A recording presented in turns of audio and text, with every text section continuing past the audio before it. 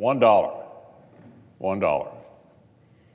That's the amount the new Speaker of the House recently said she'd be willing to invest in physical barriers at our southern border. $1. Well, talk about serious good faith negotiations. Talk about taking border security seriously. The men and women on the ground have been unambiguous about the crisis they're facing.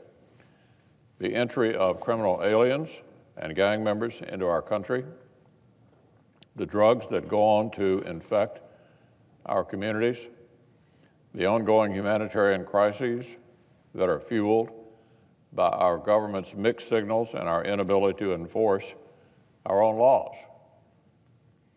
According to Speaker Pelosi, these urgent issues are worth about 33 cents each. 33 cents. As we all know, that is because the Speaker has recently defined a brand new dogma for the Democratic Party. Actually enforcing our immigration laws with the help of physical barriers is, quote, an immorality, Mr. President, an immorality. Now, that's quite the indictment of her fellow Democrats' past positions. Recent years have seen Democrats vote for billions of dollars in physical walls and fencing. Recent years have seen a Democratic administration build the same steel barriers, the very same steel barriers, that this president now wants to expand. But these days, it seems like Democrats are happy to take their cues from the gentlelady from San Francisco and her extreme, fringe position that walls have now become immoral? Really? Yesterday, President Trump issued yet another bipartisan invitation for members of Congress to meet at the White House and actually negotiate. And yet again, only Republicans came to the table. For the American people, who deserve both a functioning government as well as a secure border, it's really not a promising sign.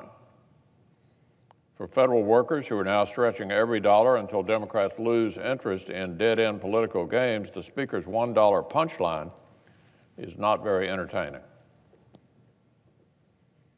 So for everyone's sake, I would hope our Democratic colleagues will reverse course and work seriously with this White House to reach an agreement that can become law and fulfill our promises to our country. In the meantime, as the White House has made clear just yesterday, cherry-picking continuing resolutions that fail to address the border security crisis are not going to receive the president's signature. Not going to happen. The only way out of this impasse is a bipartisan agreement, and as the Democratic leader and I have both stated here on the floor, only an all-corners bipartisan agreement will receive a vote here in the Senate. Now, Mr. President, on another matter, before the Senate today is a resolution from the Democratic leader that would overrule career civil servants at the Treasury Department and fire from the hip on one of the top foreign policy concerns of the United States.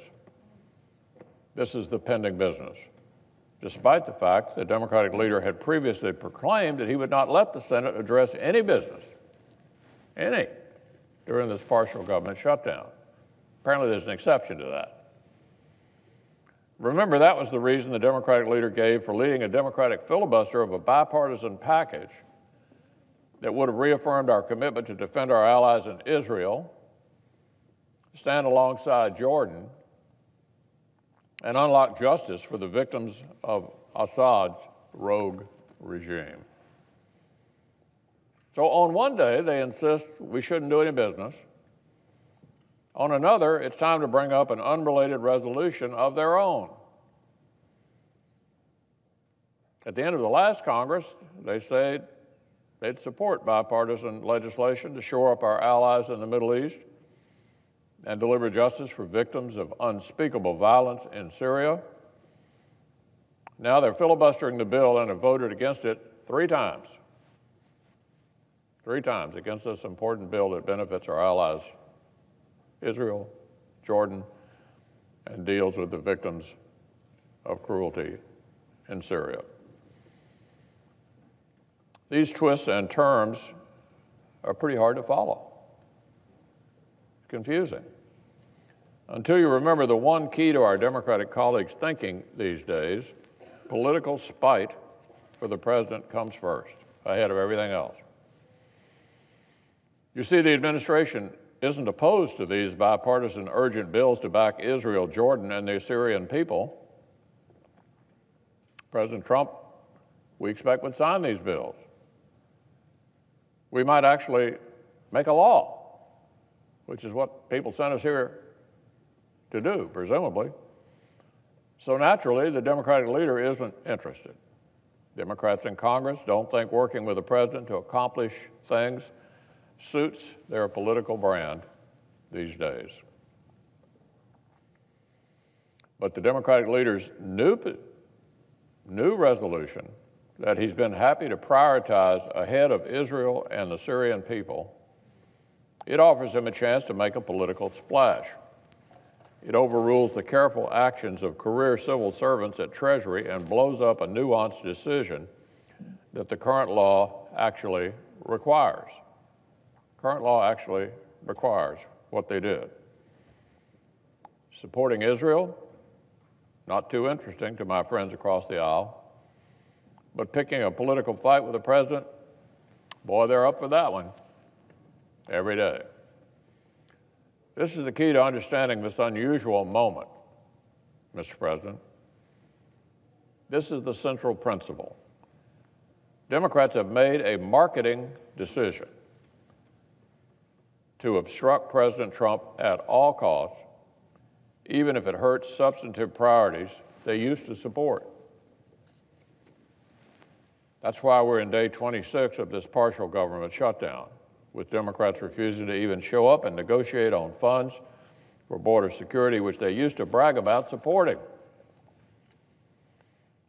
That's why Senate Democrats have decided that aid for Israel and help for the people of Syria are not worthy of this body's time, but are happy to spend floor time trying to blow up a highly technical Treasury Department decision which current law actually requires.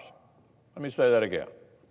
Happy to spend floor time trying to blow up a highly technical Treasury Department decision which current law actually requires. Political obstruction is their top priority. Everything else follows from that.